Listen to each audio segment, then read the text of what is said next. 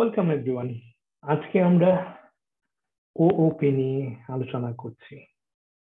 এই প্রথম আমরা জাভা প্রোগ্রামিং এর ওওপি নিয়ে আলোচনা করছি। What is OOP? OOP stands for Object Oriented Programming. Object Oriented Programming একটা কনসেপ্ট, একটা ধারণা, যেটা না জানলে আসলে কোনো সফটওয়্যার ডেভেলপ করা যাবে না, কোনো ওয়েব অ্যাপ্লিকেশন ডেভেলপ করা যাবে না, জাভা অ্যাপ্লিকেশন ডেভেলপার হওয়া যাবে না, জাভা প্রোগ্রামার হওয়া যাবে না, ইভেন সফটওয়্যার কিউএ ইঞ্জিনিয়ারিং সেটাও শেখা যাবে না। এটা এতটা গুরুত্বপূর্ণ। এক কথায় আমরা যদি প্রোগ্রামিং ক্যারিয়ার করতে চাই তাহলে object oriented programming is a must. অবশ্যই এইটার কনসেপ্টটা ঝাঁঝরা করতে হবে। তো আজকে আমরা ওওপি কনসেপ্টটা ঝাঁঝরা করতে যাচ্ছি, রাইট? ওওপি, ওওপি মানে কি বলছিলাম? Object oriented programming.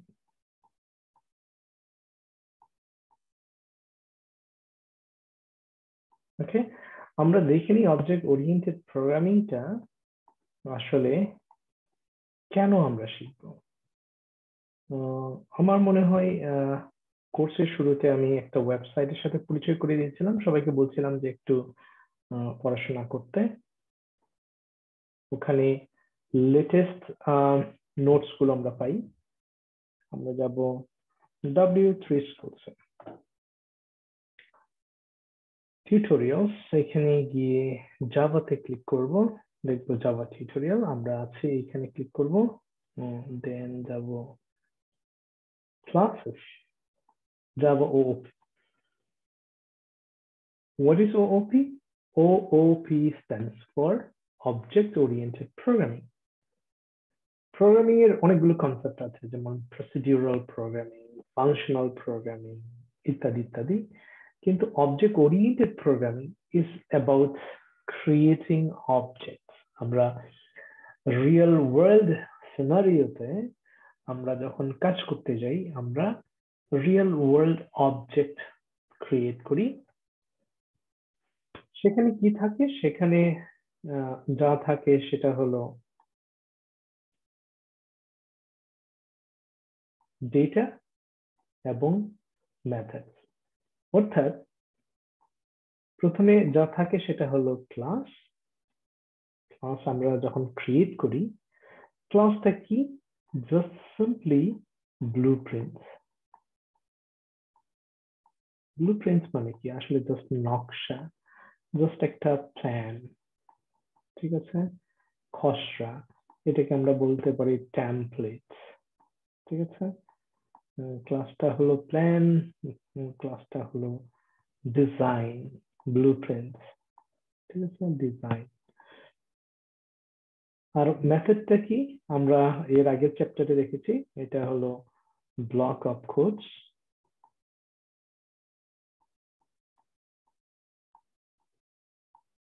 Block of codes বা প্রোগ্রাম যা নির্দিষ্ট কার্য সম্পাদন করে।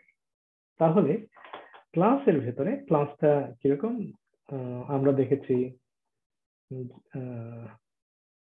সেটা অ্যাক্সেস মডিফায়ার থাকতে পারে, পাবলিক ক্লাস, ক্লাসের নাম, সে ফর এক্সাম্পল ভেহিকল, বড় হাতের হবে না, ভেহিকল, ঠিক আছে? এটা হলো ক্লোজিং ব্র্যাকেট, ক্লোজিং ব্রেসেস বলি, যাই বলি।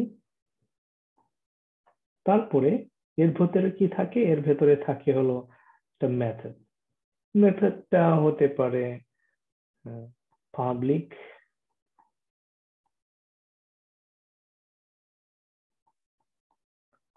void, যেমন read, মেথড এখানে এসে শেষ হবে। এখন এর ভেতরে কি থাকবে? এর ভেতরে থাকবে হলো ডেটা। ডেটা গুলো কি? ভেরিয়েবলস। ঠিক আছে, এটাকে আমরা প্রপার্টিসও বলতে পারি। ঠিক আছে, এখন এই ক্লাসের ভেতরে এইখানে যদি আমরা কোনো ভেরিয়েবল ডিক্লেয়ার এবং ডিফাইন করি, সেটাকে আমরা বলি ক্লাস ভেরিয়েবল। আর মেথডের ভেতরে হলে এটাকে আমরা বলি লোকাল ভেরিয়েবল। ক্লাস ভেরিয়েবল যেটা, সেটা হলো যে গ্লোবাল ভেরিয়েবল, সেটা যে কোনো মেথড থেকে অ্যাক্সেস করা যাবে। আর এই লোকাল ভেরিয়েবল গুলো শুধুমাত্র এই মেথডের ভেতরেই অ্যাক্সেস করা যাবে, রাইট? ওকে, ফাইন। আমরা এত কিছু বিষয়টা কমপ্লিকেটেড না করে আমরা কি করতে পারি, আমাদের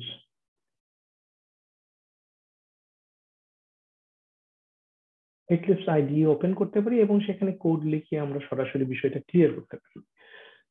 তো কেন আমরা অবজেক্ট ওরিয়েন্টেড প্রোগ্রামিং ব্যবহার করব? প্রসিডিউরাল প্রোগ্রামিং বা ফাংশনাল প্রোগ্রামিং এর বিপরীতে অবজেক্ট ওরিয়েন্টেড প্রোগ্রামিং এর অনেকগুলো সুবিধা আছে। সেই সুবিধাগুলো হলো, প্রথমত আমরা বলতে পারি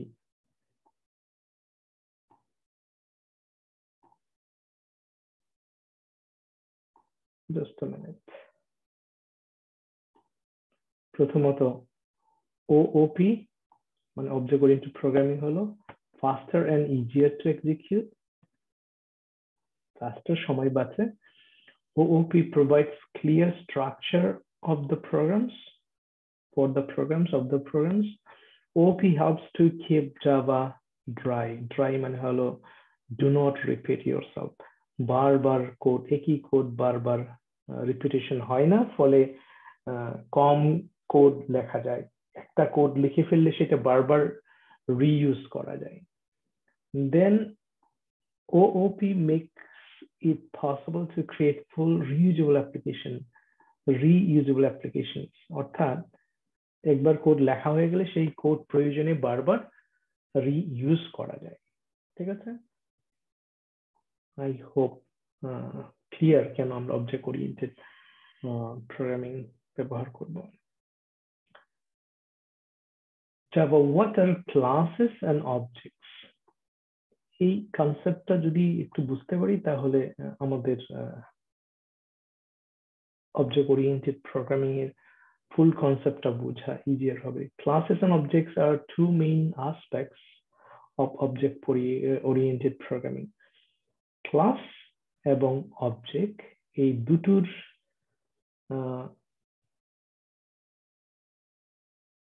ব্যবহারই হচ্ছে অবজেক্ট ওরিয়েন্টেড প্রোগ্রামিং।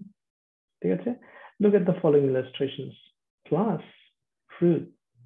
ফ্রুট যখন বলা হয় তখন আমাদের চোখের সামনে ভেসে উঠে বিভিন্ন রকমের ফলমূল, রাইট? ফ্রুট বা ফ্রুটস। ঠিক আছে, ফ্রুটস। কিন্তু ফ্রুটটা জাস্ট এর কোনো, আমরা বলবো যে ক্লাসটা হলো ব্লুপ্রিন্ট প্ল্যান, রাইট? এর ফিজিক্যাল অস্তিত্ব নাই আসলে। এটাকে আমরা বলি লজিক্যাল এন্টিটি।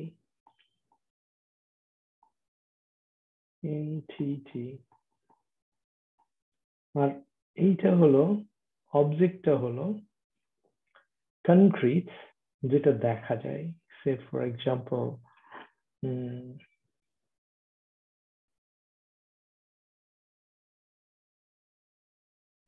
প্ল্যান, ব্লুপ্রিন্ট, এটা হলো অবজেক্ট, হলো আসলে প্রোডাক্ট যার ফিজিক্যাল অস্তিত্ব আছে। আমরা এটাকে বলি ফিজিক্যাল এন্টিটি। তাহলে ক্লাস হলো লজিক্যাল এন্টিটি আর অবজেক্ট হলো physical entity. Fruits object হলো apple, banana, mango. এর physical অস্তিত্ব আছে, কিন্তু fruits বললে আমরা একটা কিছু দেখাতে পারি না, নির্দিষ্ট কোনো ফল আমরা দেখাতে পারি না, রাইট? ঠিক তেমনি যদি আমরা আরেকটু এদিকে যাই, খার যখন বলি, খার যে কোনো খার হতে পারে, প্ল্যান, লজিক্যাল এন্টিটি, আর অবজেক্ট হলো প্রোডাক্ট, সেটা কি বলবো খার, ওডি খার, টয়টা খার, মার্সিডিজ ইত্যাদি ইত্যাদি, রাইট? এইবার আমার মনে হয় বিষয়টা একটু ক্লিয়ার। আমরা আমাদের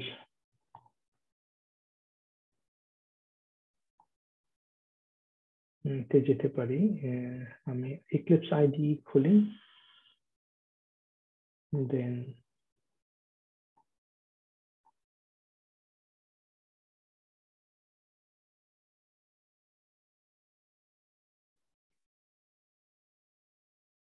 লঞ্চ করি।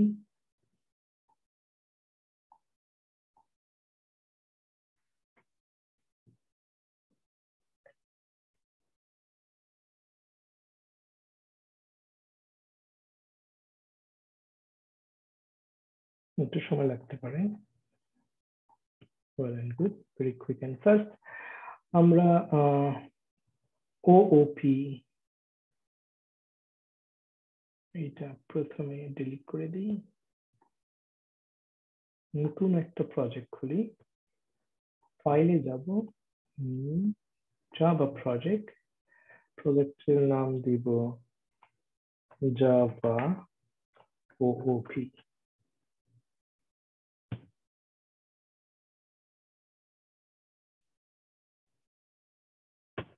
অলরেডি এক্সিস্ট করছে, এই নাম আছে, জাভা আন্ডারস্কোর ওপি দিলাম, দেন click on finish.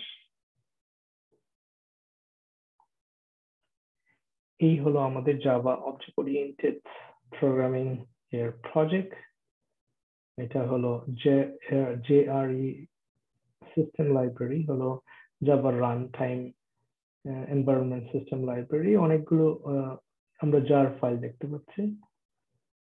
Then source just একটা ফোল্ডার, এখানে আমরা প্যাকেজ ক্রিয়েট করতে পারি এবং প্যাকেজের নাম দিব com.oop ফিনিশ। এখানে এখন আমরা একটা ক্লাস খুলবো, ক্লাসের নাম বলবো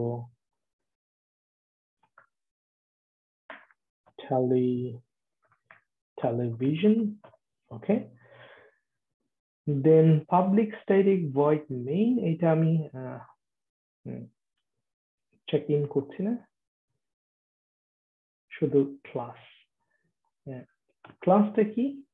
জাস্ট একটা ব্লুপ্রিন্ট, এর ভেতরে কিন্তু কিচ্ছু নেই, জাস্ট একটা কঙ্কাল, জাস্ট একটা ডিজাইন, জাস্ট একটা টেমপ্লেট, জাস্ট একটা লজিক্যাল এন্টিটি। এখানে ধরে নিতে পারে অনেক লজিক আছে, কিন্তু বাস্তবে তা নাই, জাস্ট একটা বলবো একটা ডিজাইন আছে, সেইখানে এখন আমাদের ফিজিক্যাল এন্টিটি দিতে হবে, প্রোডাক্ট তৈরি করতে হবে, রাইট? টেলিভিশন।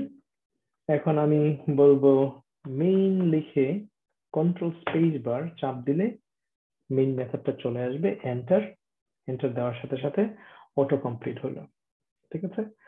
এখন এর কি আছে, এখনো এটা জাস্ট একটা ডিজাইন বা টেমপ্লেট বা ব্লুপ্রিন্ট, এখনো এর ফিজিক্যাল এন্টিটি নাই, অস্তিত্ব নাই, ঠিক আছে? এখন আমরা কি করব, টেলিভিশন একটা ক্লাস, এখানে বলতে পারি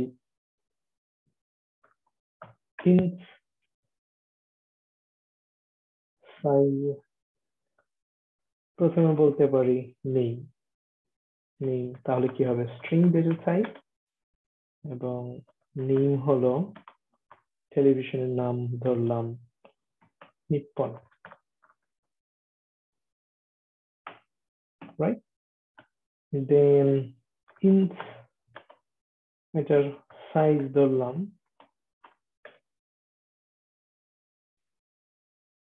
52 ইঞ্চি। আমরা তো বলতে পারি size in inches. Okay, alright. তারপর বলতে পারি ইঞ্চ সাইজ। টেলিভিশনের দাম হলো বলতে পারি 10,000 টাকা। ওকে, অলরাইট। এইবার আমরা কি করতে চাচ্ছি, ক্লাস নেম হলো টেলিভিশন, ঠিক আছে। এর একটা অবজেক্ট তৈরি করব, আমরা অবজেক্ট ক্রিয়েট করব, ঠিক আছে। অবজেক্ট ক্রিয়েট করব। অবজেক্ট কিভাবে ক্রিয়েট হয় আমরা এর আগে দেখেছি, রাইট। আবার আমরা নতুন করে দেখি যে কিভাবে আমরা অবজেক্ট তৈরি করতে পারি। ওকে, প্রথমে নিউ লিখে আমরা কি করব, এটা জাস্ট কপি করব, একটা স্পেস দিয়ে। এই যখন আমি নিউ লিখে টেলিভিশন ক্লাসটা আনলাম, এখানে এন্ড প্যারেন্থেসিস দিলাম, কমা দিলাম, তখন একটা নতুন অবজেক্ট তৈরি হয়ে গেল, ঠিক আছে। এই অবজেক্টের নাম দিব আমরা টেলি1, ঠিক আছে। ওকে, দেন টেলিভিশন, অর্থাৎ নতুন একটা অবজেক্ট ক্রিয়েট করতে গেলে যা দরকার হয় আমাদের টেলিভিশন ক্লাস নেমটা আগে আনবো, তারপর অবজেক্টের নাম দিব, দেন সমান চিহ্ন দিব, তারপর লিখবো নিউ, দেন ক্লাসের নাম, প্যারেন্থেসিস, তারপর সেমিকোলন। এইটা একটা অবজেক্ট তৈরি হলো। দ্বিতীয় অবজেক্ট তৈরি করি, অর্থাৎ টেলিভিশন। এই নকশা টেলিভিশন থেকে এখন অনেকগুলো টেলিভিশন আমরা তৈরি করছি, টেলিভিশন নাম্বার 2, দ্বিতীয় টেলিভিশন তৈরি করছি আমরা, নিউ টেলিভিশন। এরকম করে এই একটা ক্লাস থেকে আমরা লক্ষ কোটি টেলিভিশন তৈরি করতে পারি। টেলিভিশন একটা ব্লুপ্রিন্ট থেকে আমরা হাজার হাজার টেলিভিশন তৈরি করতে পারি। এখন জাস্ট আমি কি করব, এটা জাস্ট কপি করব, 3 নম্বর টেলিভিশন তৈরি করছি আমি, নাম্বার 3, দেন এরকম করে 4 নম্বর টেলিভিশন আমি তৈরি করছি। এরকম করে আমি হাজার হাজার টেলিভিশন এখন তৈরি করতে পারবো। জাস্ট এই টেলিভিশন ক্লাস বা ব্লুপ্রিন্ট থেকে হাজার হাজার টেলিভিশন আমরা কি করতে পারবো, তৈরি করতে পারবো। এইবার আমি বলবো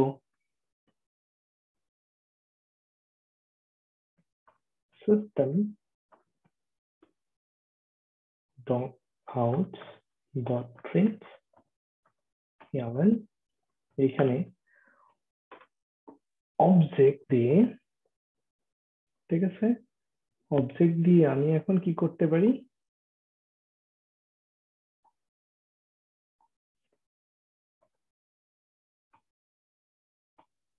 আমি এখন এক্সকিউজ মি, আমরা এটা গ্লোবাল ভেরিয়েবলে দিই, গ্লোবাল করলাম, যেটা যেখান থেকে মানে যে কোনো জায়গা থেকে আমরা এটা অ্যাক্সেস করতে পারবো। টেলিভিশন আমি বললাম টেলি1 ডট, এখন কিন্তু আমি ইচ্ছে করলে আমাদের যে ইনস্ট্যান্স আছে এগুলোকে আমরা বলি ইনস্ট্যান্স ভেরিয়েবল, রাইট। এটা হলো ক্লাসের ইনস্ট্যান্স ভেরিয়েবল, এগুলো অ্যাক্সেস করতে পারবো। সেভ ফর যদি আমি এখন নেমটা প্রিন্ট করতে চাই, নেম,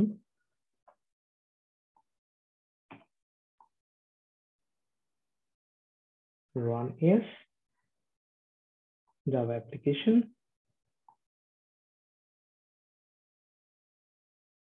সিস্টেম বড় হাতের এস, কারণ এটা ক্লাস, ক্লাস বড় হাতের হয়। ঠিক আছে,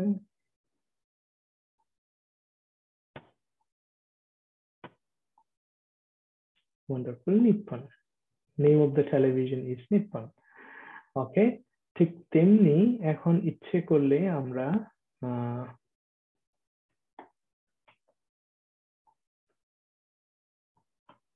তার সাইজ লিখতে পারি, সাইজ ইন ইঞ্চ, ইঞ্চেস। তারপর তার প্রাইস দেখতে পারি,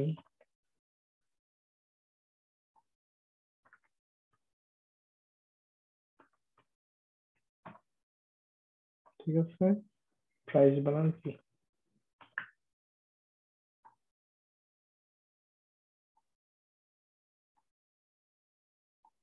ওয়ান্ডারফুল। ওকে, এখন ঠিক তেমনি টেলিভিশন 2 দিয়েও আমরা আসলে এগুলো অ্যাক্সেস করতে পারি। যেমন এখন যদি টেলিভিশন 2 দিয়েও করি, টেলিভিশন 3 এর প্রাইস দেখতে চাই,